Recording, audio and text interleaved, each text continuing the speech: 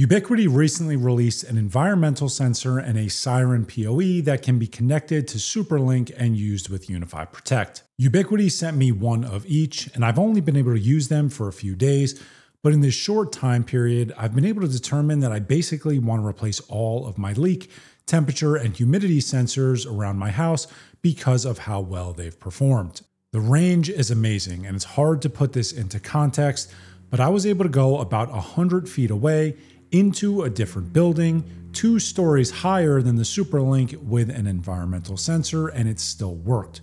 Then from a setup perspective, it's also super easy, which isn't always the case with these types of devices. In fact, the environmental sensor is so easy to set up that I didn't realize when I pulled the tab to activate the battery, that basically sets the whole thing up. So I can't even show you that. For the Siren PoE and SuperLink, you adopt them the same way you do with just about all other UniFi gear. So rather than showing you how to set them up and how they work, I want to show you a few different scenarios where I plan on using these to hopefully give you ideas that you can use to improve your smart home monitoring or automations. The first is for my home lab, and it has to do with my server rack. I have a lot of equipment in my home lab, and specifically my server rack, and it gets pretty hot. So I want to monitor the internal temperature and humidity. I have a general range that I know it has to be in, but if it goes higher than that, I know that the fans at the top of my server rack aren't working properly. To do that, I'll set a temperature and humidity safe zone, then create an alarm that basically says that if the temperature or humidity is outside of these values, to send a notification to my phone. Since there's also a light sensor, I want to be notified when the light value increases. So I'll set a light safe zone that basically says that if the value increases higher than this, to send me a notification. With these safe zones, I'll be notified if the temperature or humidity's value is higher than the expected threshold, or if the server rack's side or back panels are opened. I am almost never doing maintenance in that server rack, and if I am, I'll disable the alarm. So this will be a good way to know if anything is going on inside of it. I want to go back to that light sensor though, because it's something that is going to end up being pretty important for me. And while I don't have this fully configured yet, I plan on using it in a fairly unique way. I have a safe, and realistically, it's not bad to be notified anytime that safe door is opened, but I don't necessarily need an alarm to sound every time the safe door is opened. So I basically plan on setting up a G6 PTZ and an alarm that will move the G6 PTZ to the safe if the light sensor is tripped. That would indicate that the safe door is open, and that's where the camera should focus. After that, I can create a second alarm that basically says that if the light sensor is outside of the safe zone and the face on the G6 PTZ is unknown, notify me and sound the alarm. This isn't a perfect science and will probably require a little trial and error, but you can see where this is going. Pairing an environmental sensor in an area that isn't traditionally accessed and backing it up with a camera as well as the siren can provide a lot of options to validate that for infrequent tasks, you're at minimum notified on your mobile device, and in a worst case scenario, an alarm is sounded. The next area where I plan on using the environmental sensor is as a basic temperature and humidity alarm in my HVAC room. It's an area that I'm very rarely in, and if the temperature rises or drops above or below the safe zone, there's generally a problem. And I'm comfortable enough creating an alarm and sounding the siren in that scenario so that I'm aware of the problem as well as everyone else in the house. The next area that I plan on monitoring is for rooms where I am 100% certain that I will never be in it at certain times, mainly overnight. Pairing the light safe zone with a specific time range will give me a lot more information than it might seem. I'm not sure if I'm going to sound the siren, though I might, because if a light is on at 4 a.m. in certain rooms, there's a problem and I should probably be aware of it. The final scenario is fairly generic, but I want to monitor for leaks.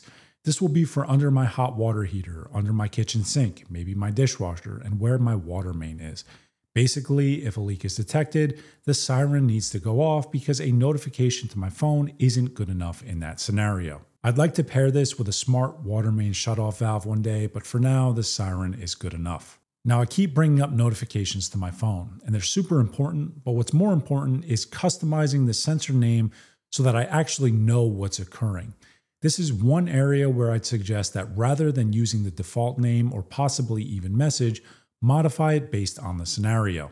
Using the safe example that I provided, if the safe door is open, a notification saying that the safe door has been opened or closed is going to be more helpful than a message saying that the light threshold has changed. This will also help you determine the severity. If the safe door is open and an unknown face is detected, you should be aware of that as soon as you read the notification, because that's drastically different than the safe door being opened or closed. The final thing I want to hit on is why I will be replacing all of my sensors when there are Z-Wave and Zigbee sensors that I can use, and in this case already own. And I can only give you my individual reason, but simply put, they just haven't been reliable for me. I bought a bunch of water sensors and they're not sensitive at all. In testing, I literally had to completely dunk them in water for a few seconds, and only at that time would they actually go off and notify me. I've also had issues with my temperature and humidity sensors losing connectivity to my Z-Wave hub, and the worst part about it is that I haven't known. That's probably been my fault because I'm sure I could have set up some sort of a notification, but the reliability that I would expect from these sensors is just not there. These aren't things that I monitor frequently. My hope is that if they have battery, they'll be connected, but I haven't had that level of success, unfortunately. I'm sure there are better sensors that I could have purchased, but I like the path that Ubiquiti is going down with these, and especially like the fact that you can pair them with cameras and create alarms based off of them. To me, reliability is the most important thing, and I won't know how reliable these will be for a long time since they're new. But if they're reliable, that's a huge win. Now, there will be a certain subset of users who will be upset that it's not utilizing Z-Wave or Zigbee. And I've already read comments where people complain that the SuperLink is just another protocol, and I get it. There are a lot of them out there. But to me, reliability is the most important thing, and I think that will slowly shift the market. I have a mesh Z-Wave network in my house, and it's just not reliable, and it's frustrating. Periodically, things will stop working, and for something like a leak sensor, that should never happen.